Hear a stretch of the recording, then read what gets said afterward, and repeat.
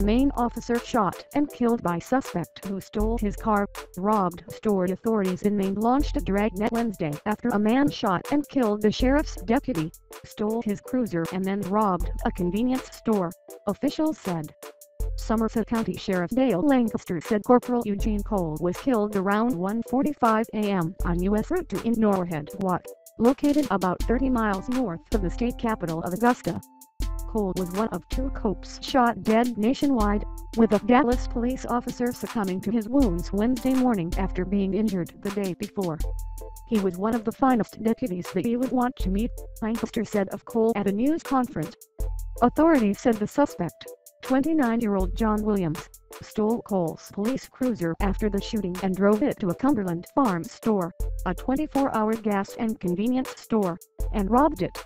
Lancaster did not disclose any details about what happened before the deputy was shot, saying that authorities would release further details by Wednesday afternoon.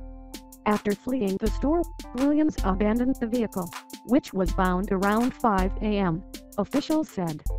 It is not known if Williams is in another vehicle or on foot, but he should be considered armed and dangerous, according to Lancaster. Williams is described as being 5'6", 120 pounds and having blue eyes and brown hair in a ponytail, Lancaster said. Williams was previously arrested in Massachusetts on March 22 on firearms violations, according to a police report. The FBI told WGMB they are sending assistance to help the Somerset County Sheriff's Office and Maine State Police with the investigation. Cole was a member of the Sheriff's Office for 13 years and had a son, according to Lancaster. "We have lost an outstanding deputy today," he said. Police and sheriff's deputies could be seen holding weapons near the convenience store. Authorities are now conducting a manhunt in the area, including using helicopters to try to locate Williams.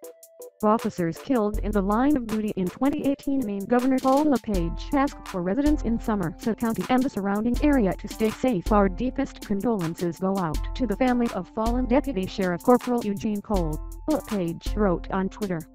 "If you live in Somerset County and the surrounding area, please cooperate with law enforcement and stay safe."